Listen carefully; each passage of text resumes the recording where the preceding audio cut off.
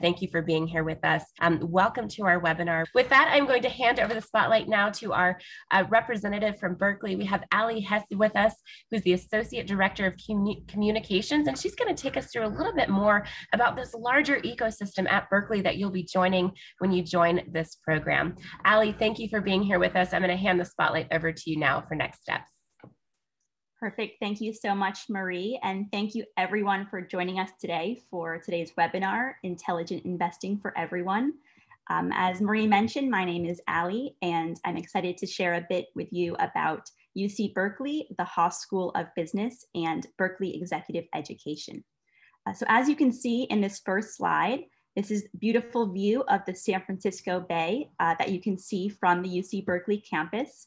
And this tall tower here is the Campanile Tower. And if you ever have the opportunity to come join us on campus, you can actually take an elevator to the very top of this tower and enjoy some 360-degree views of this UC Berkeley campus.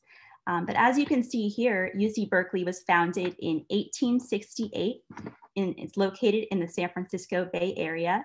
And it's the flagship institution for the 10 UC research universities, as well as 5 medical centers. And it has a student population of over 40,000 students across undergrad and degree programs. And in the next slide, we'll look more specifically at the Haas School of Business. Thank you. So this is a picture of the Haas School of Business, which was founded in 1898 by a woman named Cora Jane Flood, and it's actually the second oldest business school in North America. And there are currently 6 degree programs at Haas, as well as executive education, and all 7 of these programs are ranked in the top 10 among public and private universities. And we'll look next at Berkeley Executive Education, which is a direct affiliate of the Haas School of Business. So Berkeley Executive Education's mission is twofold, and both involve you. The first is to create a positive impact on business and society. And the second is to extend the critical work of our faculty beyond the university and into the greater world. And we just want to thank you for your contribution to our ability in achieving this great impact and for your engagement in our programs. And next we will look at some of Berkeley Exec Ed's program offerings. Great, so here we have our program offerings, which you can also find directly on our website.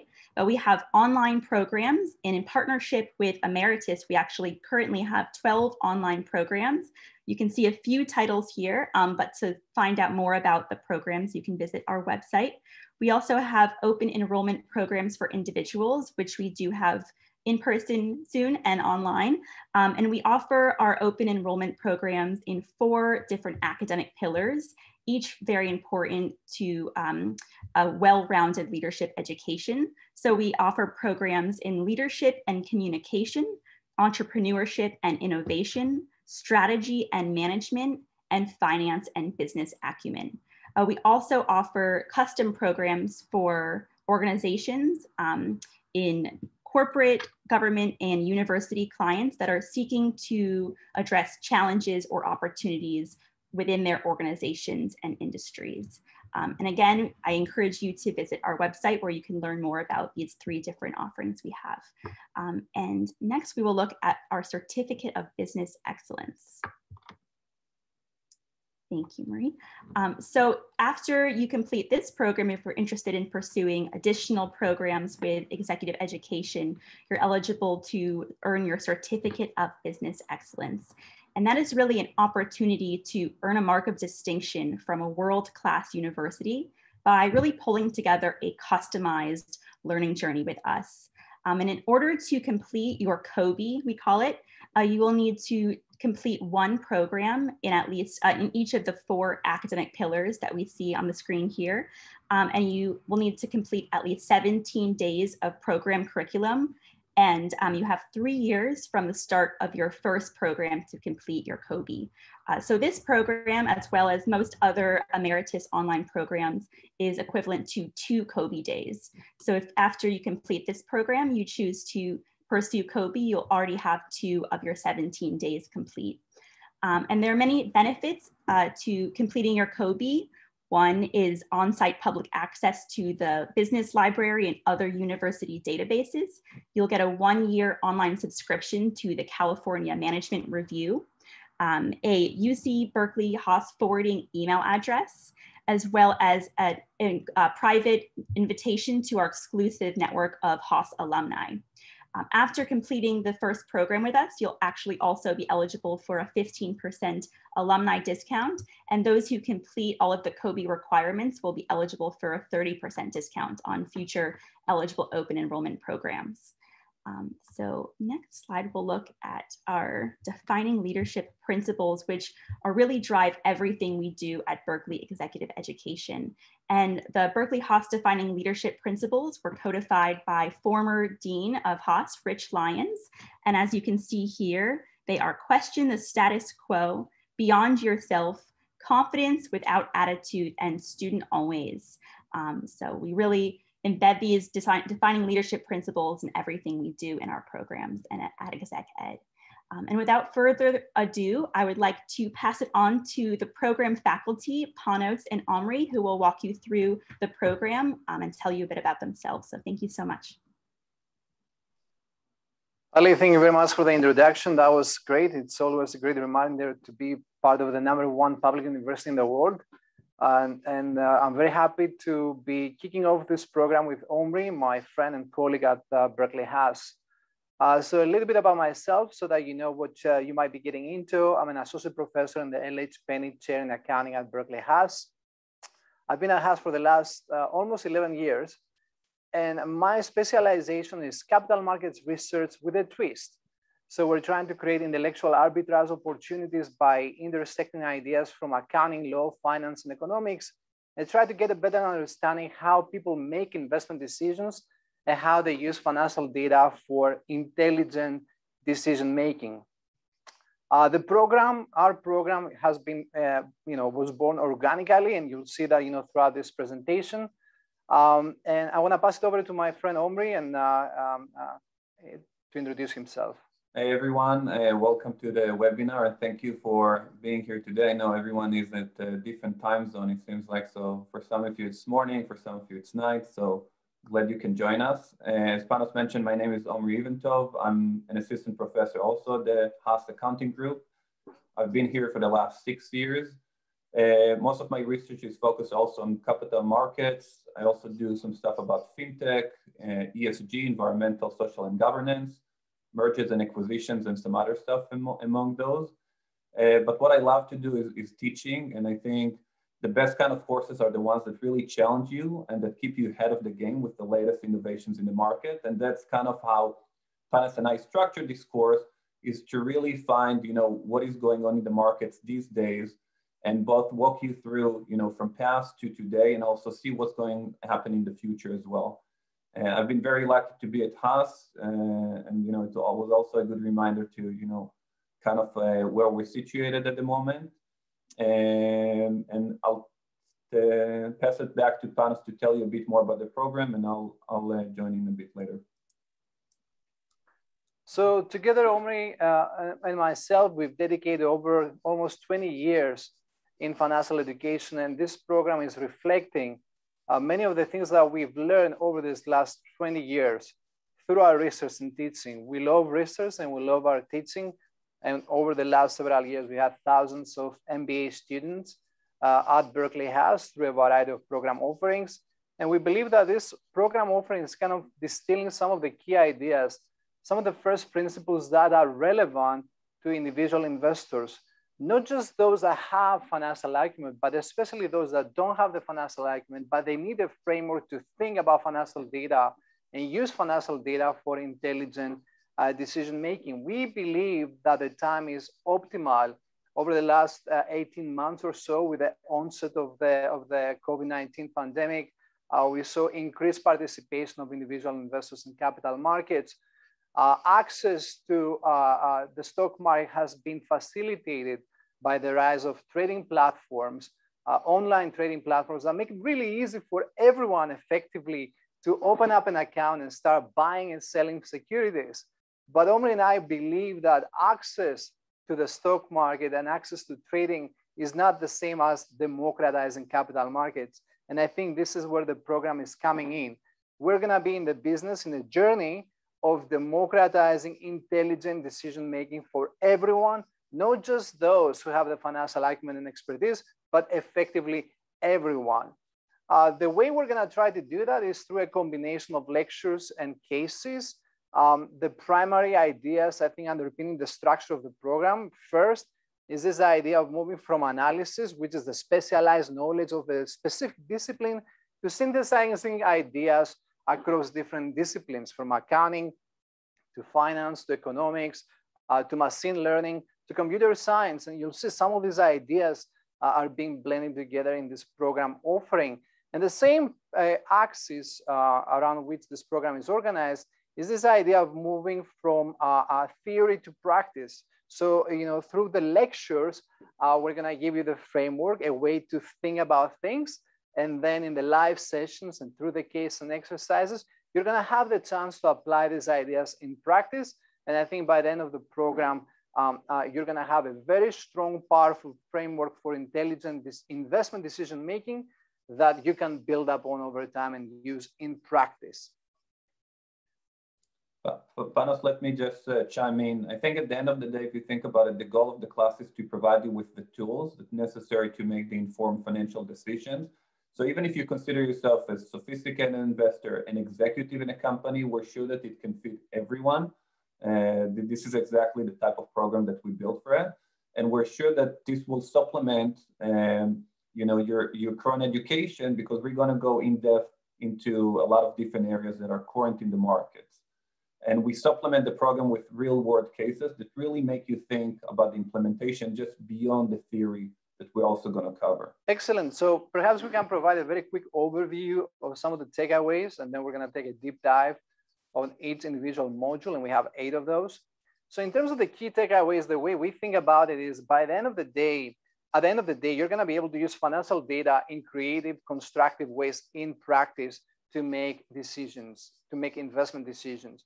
We're going to try to understand what's driving value creation, how data has been reflected by investors in the stock market, how we can use data to formulate investment strategies, how sophisticated investors are using data at the expense of less sophisticated investors, and of course, how we can use data in general to have a better understanding of how the stock market and capital markets operate in practice with the objective to improve decision-making.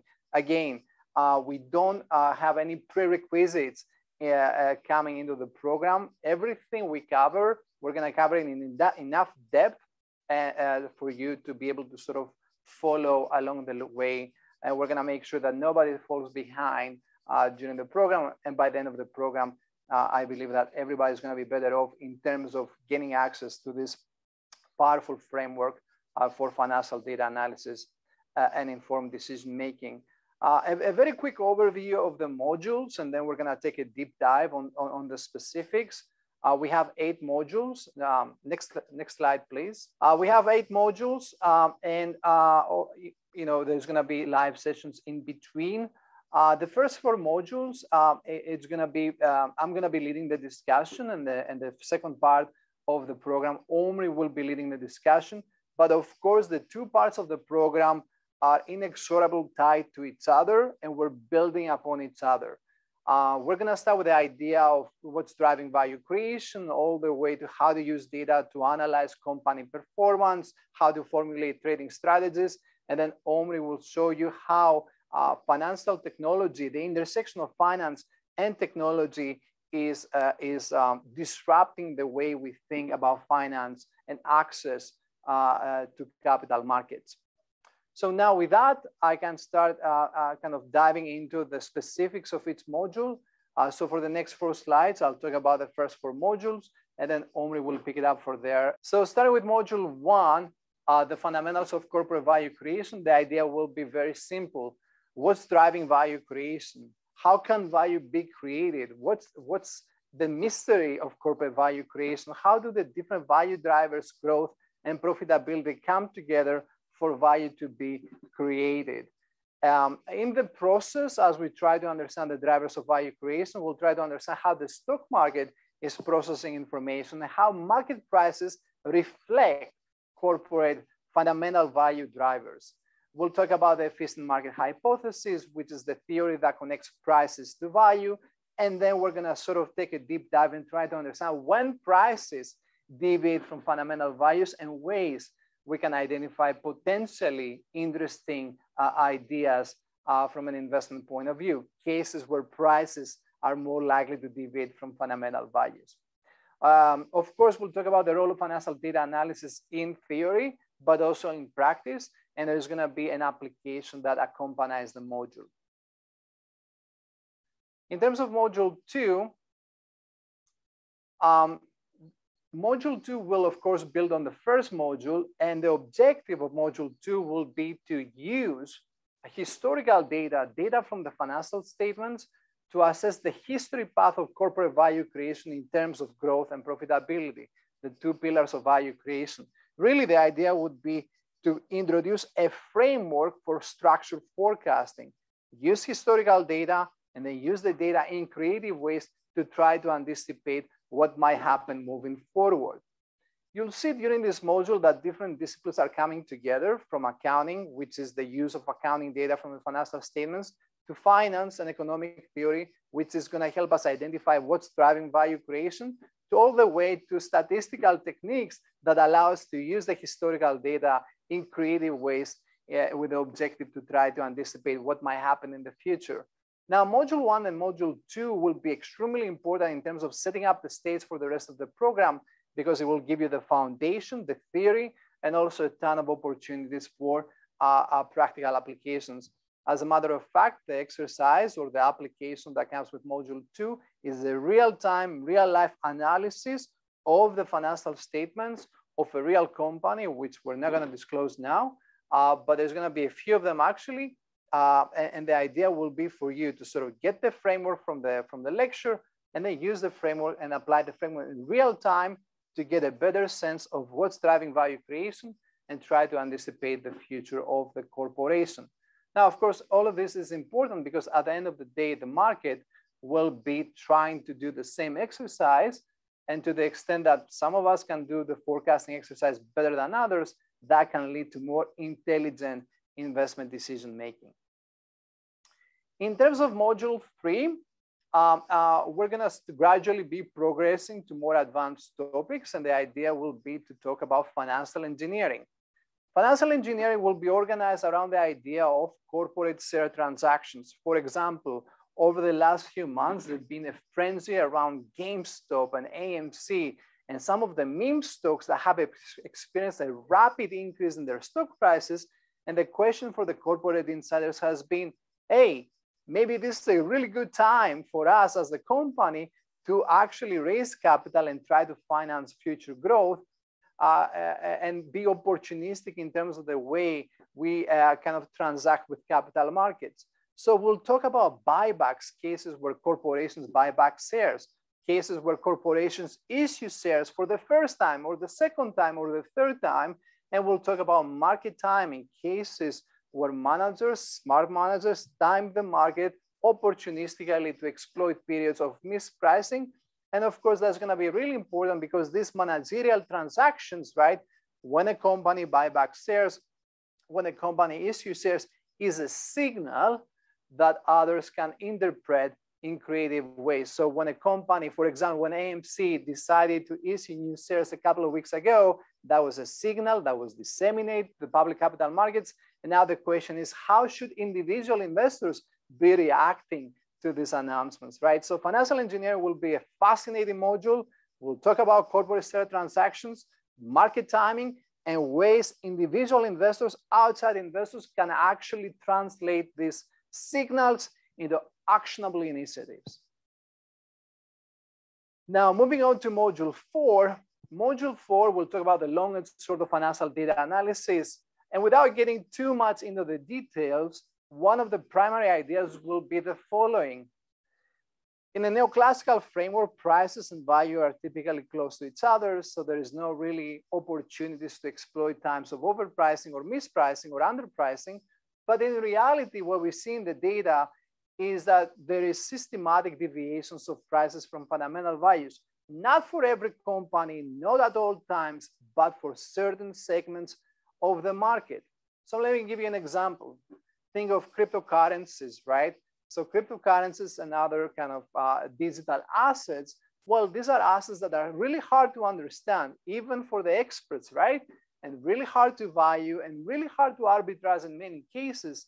And the combination of this difficulty of understanding with limits to arbitrage tends to create conditions of overpricing, conditions of bubbles, right? So we'll see the same, with real companies that are hard to understand, that are more speculative, and that are also hard to arbitrage, will be more prone to overpricing. And we're gonna see ways, creative ways to use financial data to identify these more speculative companies that are more prone to overpricing in real time. And that's gonna be very interesting and very important from an individual investor protection point of view, because to the extent that you can identify those cases in real time, well, you can but you can definitely preserve your wealth and avoid making mistakes that other investors usually do, right? So we can use theory and data to help you understand, which cases are more prone to mispricing, more prone to overpricing, and ways you can preserve your wealth and avoid making mistakes that other investors typically do. And what we see over the last few months, there is a need for a framework that helps individual investors identify those cases, because we see individual investors systematically are more attracted to more speculative securities, those lottery type of securities that come with with the expectation, perhaps the exuberant expectation of these extreme payoffs. But on average, we see in the data that those investments typically don't work out very well. And as a result, individual investors typically end up losing their very hard-earned life savings. And that's the last thing that we want to see happening, okay? So that's module 1 to module 4. As you'll see, each module will be building upon each other. And we were going to tell a story, and the story will not be complete without Omri. So Omri, pick it up from here. Thank you, Panos.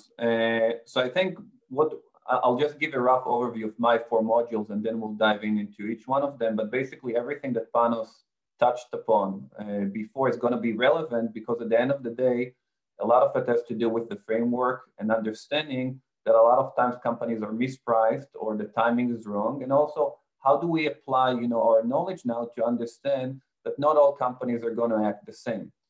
And I think what I want to highlight here is that in the 4 modules that I'll be covering, we're going to talk about the most current trends in the market. Those are going to be blockchain that Panos mentioned with cryptocurrencies.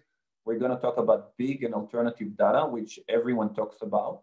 Machine learning and artificial intelligence, which are also big phenomenon and taking a big portion now in companies' investments.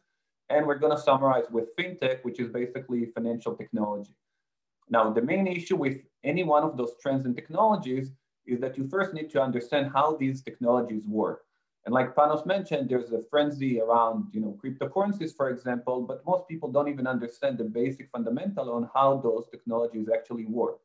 So in each one of the models that I'll be covering, each one of them will have a different type of technology. I will start by first giving you an understanding of how they work.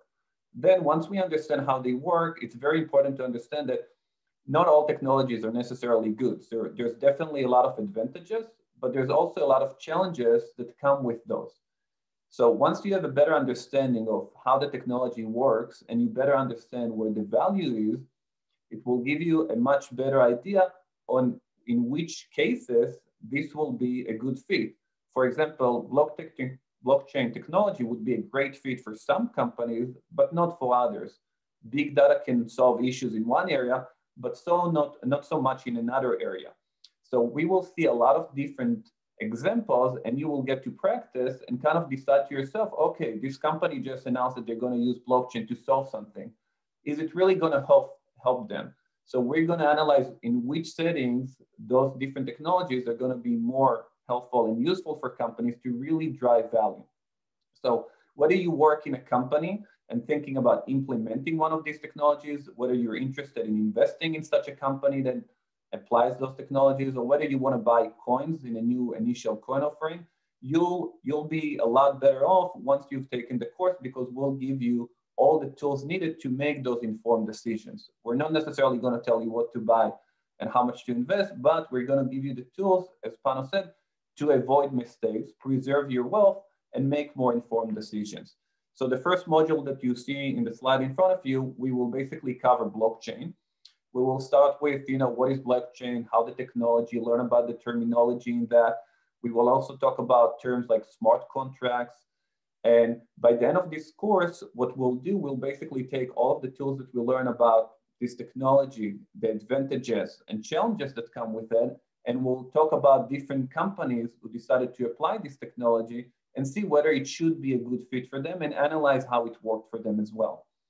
In addition to talking about those issues, we'll also cover initial coin offering. So there's a lot of coin investments in different digital currencies. So we will do the comparison between initial price offering, which private companies, when they become public, do, to initial coin offerings. And that's kind of going to build off Panos, because Panos is going to talk about IPOs in his modules, and I'm going to compare and contrast those with initial coin offerings and get a better understanding of how the mechanism works and whether you should be participating or not. Let's move to the next module, please. Omri, perhaps if I may add something that you said about us not giving all the answers. I think that's really important, because remember, financial data analysis is a very dynamic exercise. Things are happening every day, every second while the market is open, things are happening. So whatever we say today might be outdated within a day because new data is coming in. And that's really important, because our business, our objective will be to give you a framework that can be dynamically updated as new data is coming in, because that's the nature of the exercise. So we're not going to be in the business of giving you all the answers, because the answers will be changing as new data is coming in. Our objective is to give you a framework so that you can start asking the right questions. Because again, I don't even think that it's about the answer. It's about having a framework that will guide you to ask the right question. Once you formulate the question, the answer will be there for you. Right, and if we're talking about different technologies, today it's blockchain and cryptocurrency, tomorrow it's something else. But once you understand, okay, how's the framework to think about a new technology? What do I need to know? How do I get to know about the different challenges and thinking about whether this should work or not? You'll have a better idea once the new technology comes in the market and how to think about it. And I think that's kind of how Panos and I are trying to frame everything. It's more about the way to critically analyze and gain an understanding, so you'll make more informed decisions regardless of the situation that you'll face. And that could be either as an investor, or even if you work in a company and you're presented with different opportunities, either to implement in your own company, buy another company that aims to solve something. And I think those would be really, really relevant moving forward as well, even if they're not topics discussed in our class. So moving to module 6, we're gonna move. Can you please then move forward with the slides? Thank you. We're going to talk about big and alternative data, which is something that everyone talks about today, right? And we see, especially in the Bay Area, there's more jobs in kind of being a data analyst and how does it work. So first of all, we need to, again, gain a better understanding of what is big data, what can we do with it, and whether it's going to be useful in certain cases versus others. And so we're going to talk about what types of alternative data are out there, especially for financial investors. And we'll also learn who's taking advantage of those big data, right? Panos already alluded to the fact that it's usually going to be the more sophisticated investors who have more resources, right? If you have a big database that is very costly and also takes a lot of time to analyze, it's probably less likely that us as individual retail investors would be able to enjoy and benefit from it. And that's going to change the entire dynamics in the market, because now if there's new technology that comes in and only one portion or a portion of the investment community can utilize this technology, how does it affect the ones who cannot use and enjoy this technology? So this is going to be very relevant moving forward to understand markets are changing rapidly. And as Panos mentioned, right, every day is a new case, a new situation. For example, if you go back and you think about the AMC, right, this is this is something that technology actually benefited maybe individual investors because they can come together now and make decisions together and might have more resources than they did before when they couldn't have this technology to kind of allow them to do so. And I think this is why it's very important to understand how those technologies work and who utilize them and in what ways as well. So big data is definitely one of those cases. Panos, you wanted to add something? Yes. So while developing this program, this program is actually very close to our hearts because it's very highly correlated with our research. So 80% actually of our time is not teaching, is actually doing research on these topics. And when it comes to big and alternative data, Omer and I, we have done extensive work. In one of my papers, for example, we look at the introduction of satellite data of satellite imagery of parking lots for major retailers. And the question we're asking there is, to what extent more data is necessarily improving the efficiency of capital markets if new data and big data is only accessible to a subset of very sophisticated investors who can use the data to front run the market at the expense of less sophisticated individual investors, right? So, with that in the background, right? So we live in a market setting where there is more technology, there is more data, but access to informed decision-making is actually getting less, more constrained or less accessible.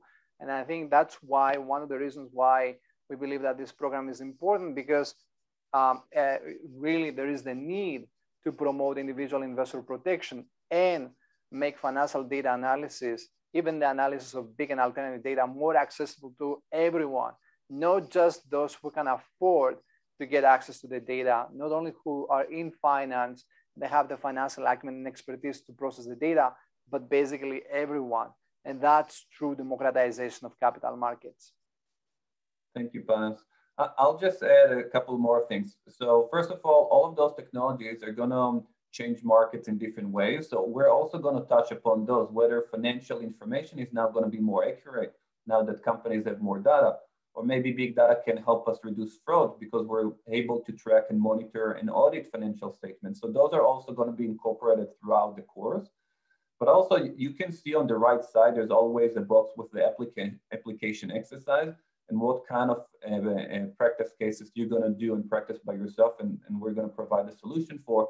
So we're going to also bring different databases that individual investors can use and see how those are going to be beneficial, whether if you're working at a company and you're trying to identify different opportunities, or whether you're an investor and you want to utilize data in order to make more informed decisions. So those are also going to be tailored into the program with different exercises along the way.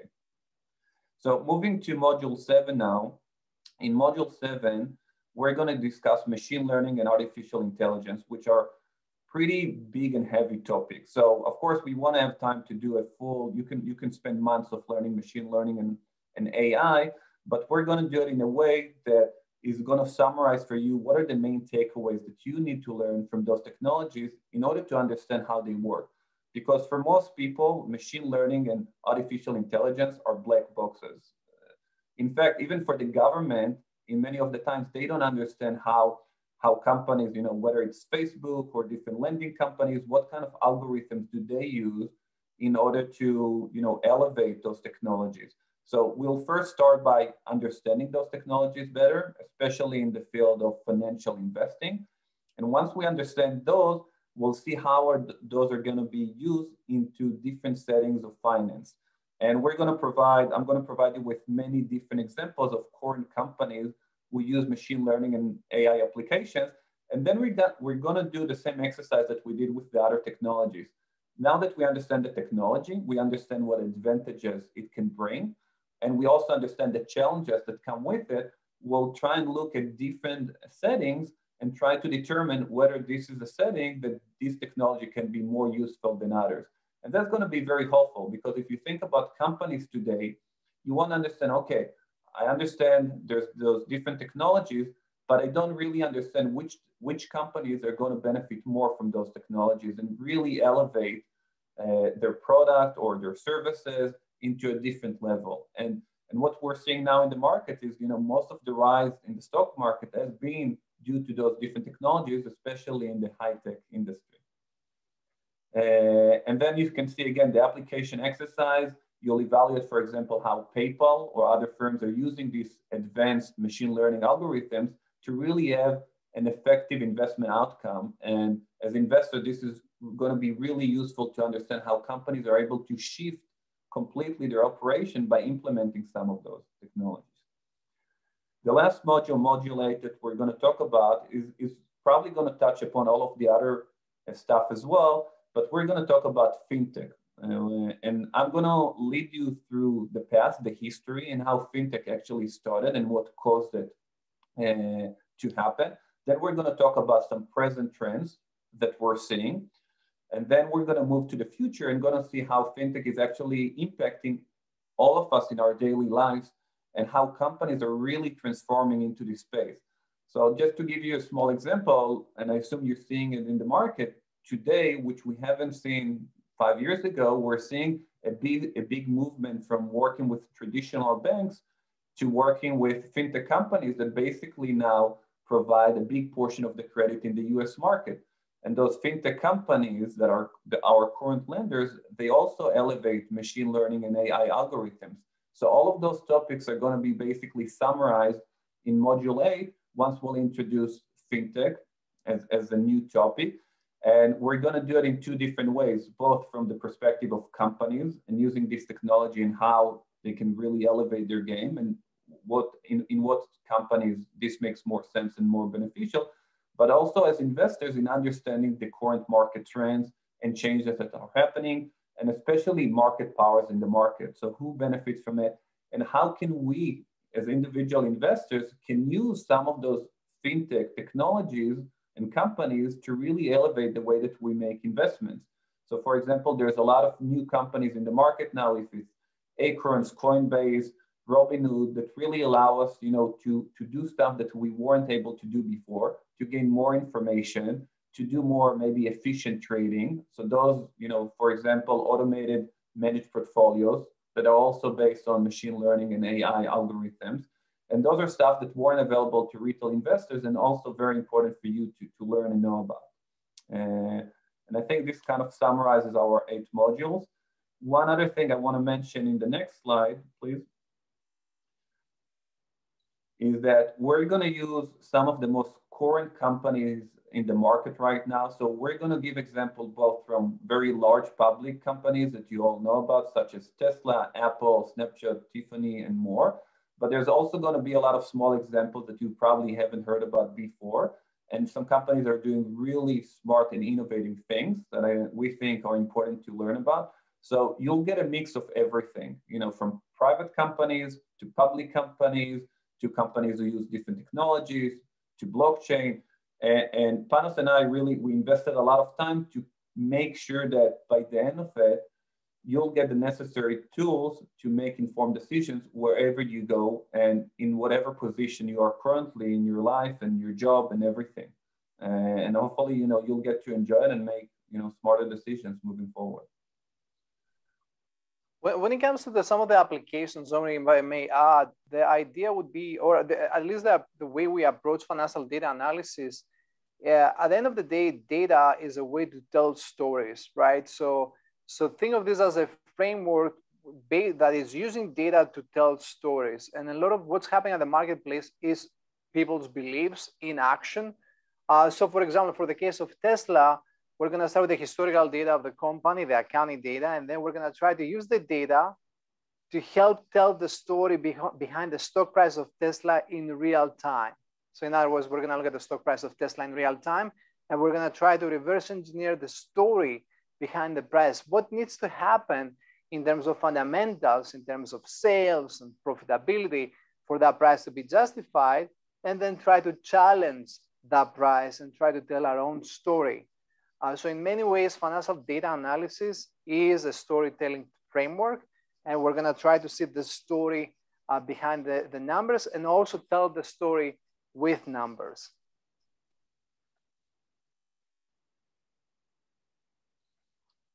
Okay, so moving to the next slide, please. I think, Marie, you can take it from here. I do. I think this is where I step back into the frame and talk a little bit more about those tactical or operational components of being in the program. But firstly, just thank you to both of you for being here with us and taking us through that curriculum. Here on your screen, we're highlighting for you some of the components of the learning experience. You'll see this program includes recorded videos. There are live sessions. These are synchronous learning opportunities, a chance for you to come into a live session such as this one and learn directly from faculty. There's also live office hours, which is where you can turn on your video and your audio and speak to your learning facilitators in the program. So you have that larger ecosystem at Berkeley. You have program support. You have your course faculty who you've heard from today at the helm of your learning. And then a layer within that are your learning facilitators. And these are industry experts who have been vetted and called into the program to be there with you on your day-to-day experience. They host your live office hours. They give you feedback on your assignments. They're on the discussion boards, helping to push your thinking and drive up engagement. So you have that layer of teaching support as well. And then a layer in from there is your peers. Your peer network is a huge part of your learning, and you'll see lots of different opportunities for you to interact with your peers, to learn together with and from one another.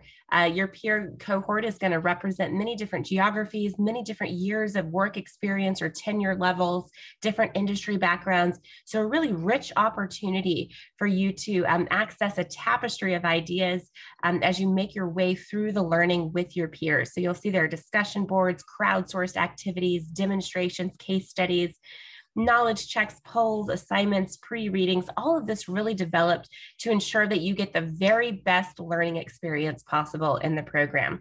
So we wanted to call your attention to some of these features here as you make your way through learning more about this program and what you can expect.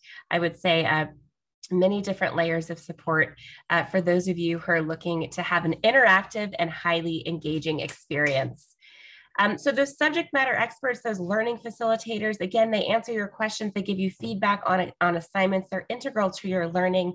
And a big part of what you'll be doing is going into office hours and bringing your questions in, or perhaps you have a niche area of interest. Can I apply this in an educational environment for children? So these kind of niche areas or peripheral questions are a great thing for you to bring to office hours to speak with your learning facilitators about and to dive deeply into these different areas of interest during the office hour sessions.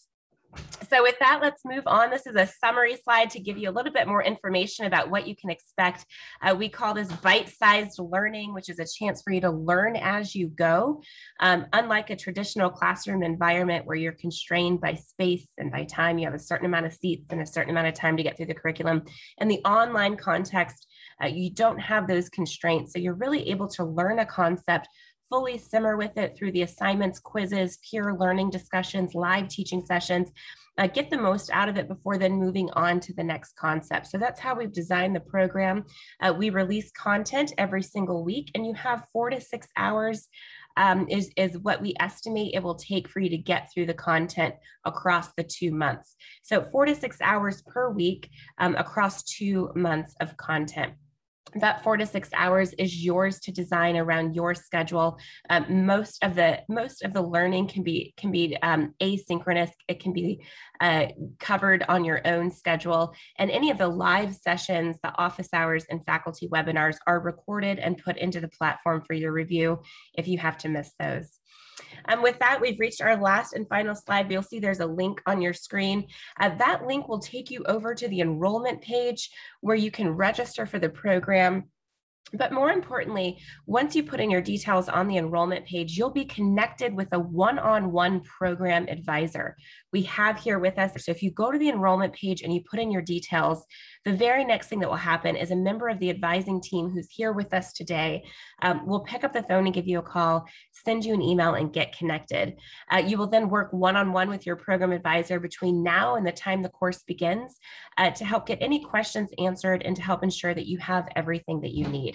Now, if you're not quite ready to put in your contact details into that enrollment page, we also have an email address that's berkeley@emeritus.org. You can simply send an email there to berkeley@emeritus.org. berkeleyhaas.org.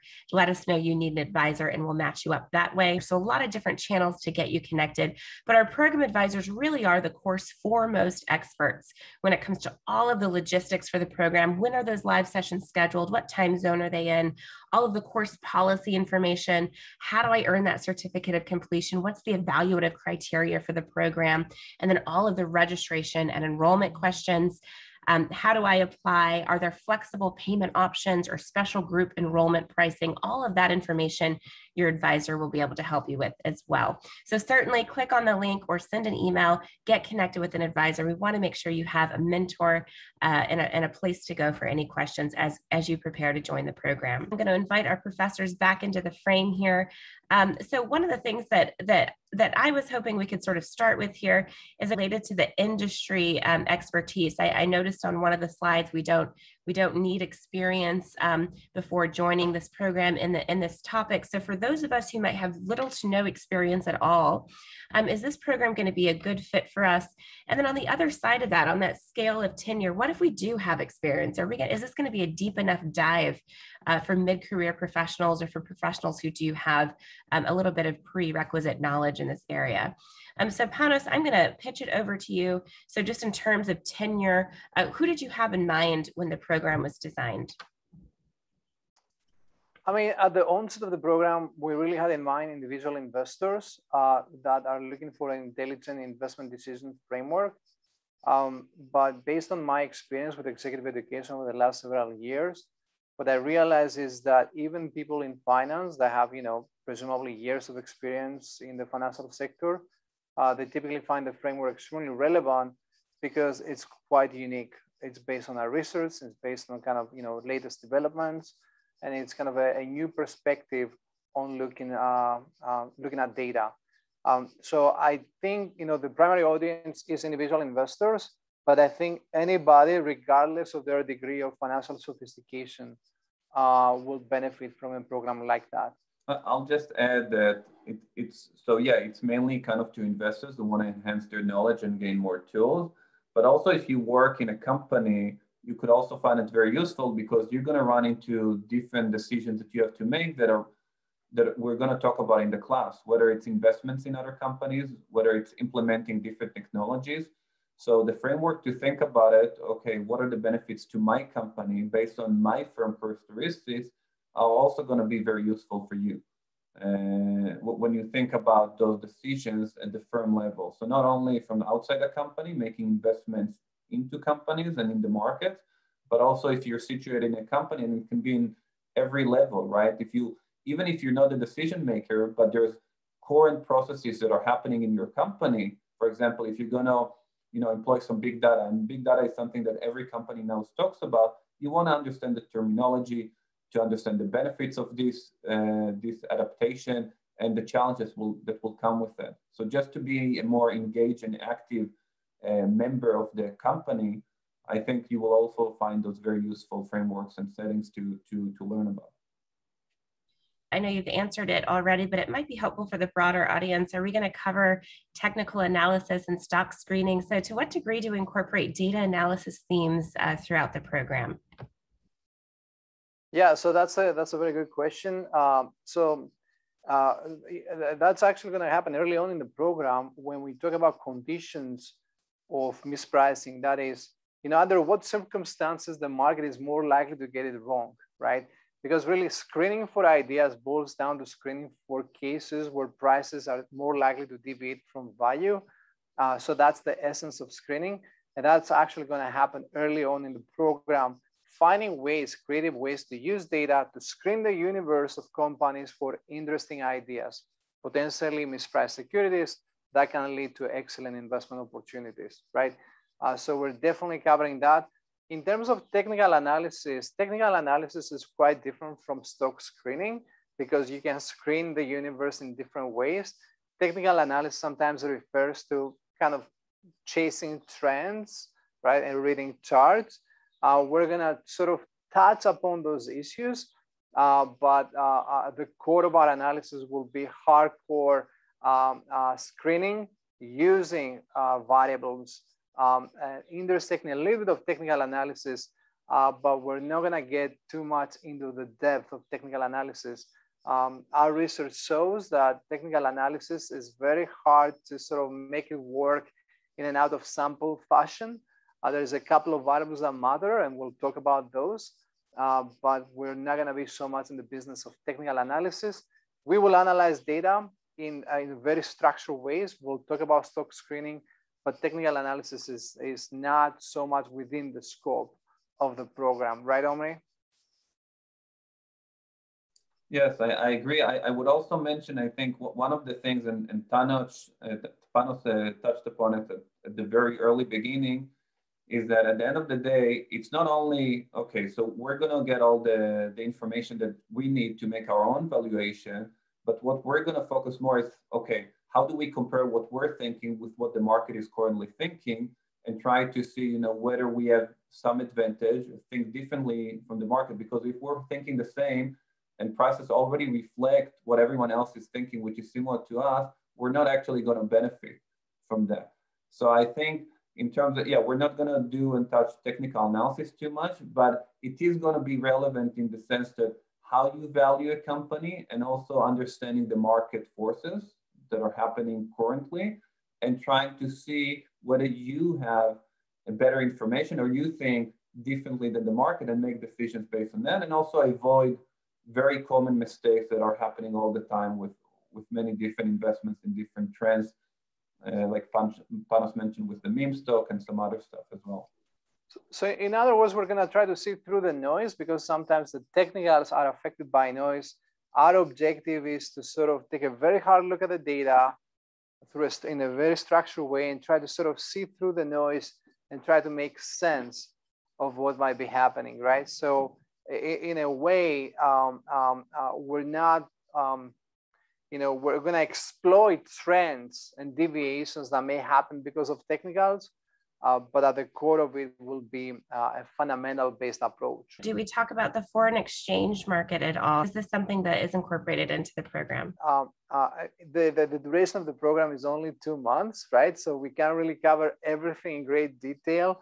But as I mentioned, the framework is comprehensive and deep enough to accommodate any business class, any asset class, from plain vanilla stocks to bonds to digital assets, all the way to currencies, right?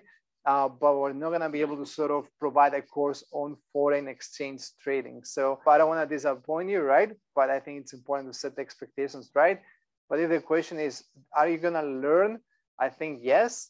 But it's not going to be so much about, it's not a program specialized on Forex. Omri, Panos, any final words, thoughts, advice that you'd like to share with participants who are considering joining the program? Panos, we'll start with you. Omri, we'll go over to you next. So any final thoughts to share as we say goodbye? Well, I mean, regardless of whether you join the program or not, financial data analysis matters and matters increasingly more over time. And access to financial education matters. So do take your financial education seriously, regardless of your professional and academic background. So that would be my advice. And now it's really up to you whether it's going to be a program or something else, but do definitely take your financial acumen seriously.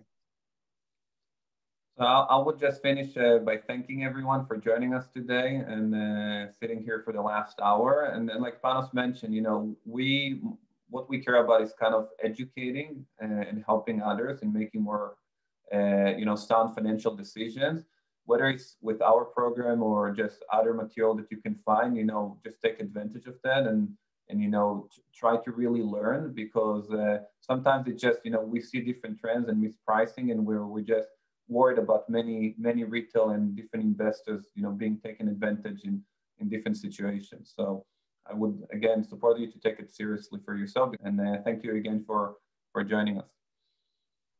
We want to thank each and every one of you, especially you, our keynote professors, for being here with us. And to all of you who've joined from across the globe, thank you as well. It's been a real pleasure spending this last hour with each and every one of you. And we hope to see you all again in the program beginning just around the corner. With that, we sign off with a heartfelt good morning, good afternoon, good evening, and good day to all of you from around the globe. Thanks again for joining today.